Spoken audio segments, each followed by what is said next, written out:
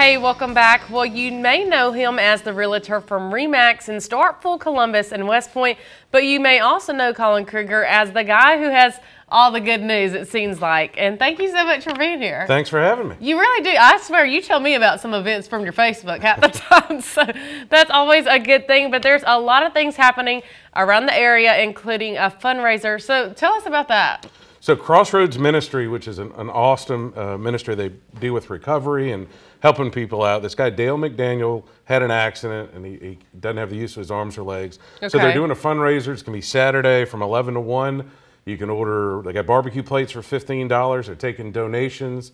And, you know, if you need any more information on it, you just hit me up or we'll have it up on the screen for you. All right, well, perfect. And then there's also some stuff happening in downtown Columbus this weekend on Main Street. So what do we have on Main Street? It's the Extravaganza. It sounded like Columbus Main Street and Barbara Bigelow and them do a phenomenal job, and they always want to be ahead of the game. So Friday and Saturday, they're going to have the Easter Bunny will be out there. Yeah. The Exchange Club's going to have their world famous cheese. I think they're selling that at Friendly City Books. Okay. And then all the stores will have like little eggs hidden out there. Yeah. They wanted to be the first in the game to have the eggs out and be ready for Easter. She had talked about that, and that is so fun to me. It'd be groovy. Which I wondered, I asked Miss Barbara the other day, I said, well, are the eggs going to be certain colors, or what do we need to look out for? But then you have a part actually in this, so it's our favorite. Everyone knows at least a few lines from the musical Oklahoma. So what can you tell us about the show and about your part? So the Golden Triangle Theater, which has been around for a few years, a nonprofit, and they do theater productions and that sort of stuff, and somehow they tricked me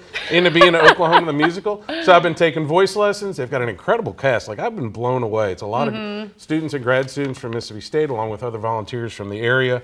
The show's next weekend, 8th, 9th, and 10th, and on the 10th they have a dinner theater where like you can go eat and enjoy the musings of everyone else except possibly me. And you told me it's quite a few practices you've had to do. Yeah, it's 25 practices or so, and you got to get your voice up and you got to learn a little shaking. And if you want to see me dance, or if you want to start a GoFundMe to stop me from dancing, both are available. Are you nervous? That's my one question. I am not afraid of being in front of other people. The singing's a little different, but I just want to keep up with my castmates. There's some really talented folks. That is great to hear. I'm glad you're trying, getting out of your comfort getting out of my zone, shell. That is so neat. So I'm gonna come and see you. Okay, so the Growth Alliance in West Point is honoring former educators this week. Tell me what you know about that. So they have a dinner. It's coming up pretty quick. Thursday at the Civic there. Okay. And so what they do is they have like a Hall of Fame where they honor people, and it's also their annual meeting. So I think they give some people some attaboys. Famous West Point High School coach Chris Chambliss will be there. Yes, sir. And then Professor Andrew Lenoir. I'm saying Lenoir. It's probably Lenoir Sr. In the early 1900s, he's a famous mathematician, like worldwide. Really? And they're going to honor him at that too. West Point's always doing good stuff. They are. And okay, so now there's another event in Starkville, and we need our walking shoes, correct? You do need your walking shoes, not my cowboy boots. So we're boots. out for the count today. So yeah, the Starkville Greater Development Partnership is doing Starkville Stride, and what happens is you sign up. They extended the deadline, I think through today or tomorrow. They got 500 people. You donate $10 and you can win prizes from local businesses along with some cash prizes. And you count your steps for the next 6 weeks. So you can get that in there, and I believe every step I take on stage or boot, scoot, and boogieing counts towards that. So you still get to sign up for it. Well, that is going to be a lot of steps by the end of your musical, for sure.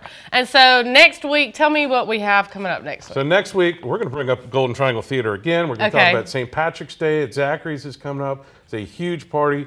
The upcoming New Hope Festival, the first annual New Hope Festival. And then the United Way's got an annual banquet coming up, and there's a whole bunch of stuff. This is a busy time of year. It's a great time to get out and about. Now, I may be wrong on this. With the St. Patrick's, is this when Zachary's does like the big event for the animal shelter? Or yeah, it's for the Columbus Lands Humane Society. Last year, we raised over $40,000. Oh, my goodness. So we block off the street. We got green beer. We got live music all day. It's just an amazing event. So if anyone sees this and they were like, where can I find all this information? They can go. They can hit me up on Facebook. You can Google me or just Google events, or 329-7653 is my cell phone number, but I'm pretty easy to find. So. All right, well, we've got so much, and you can also go to WCBI.com to get this information, but we have so much more after the break. We hope you stay with us.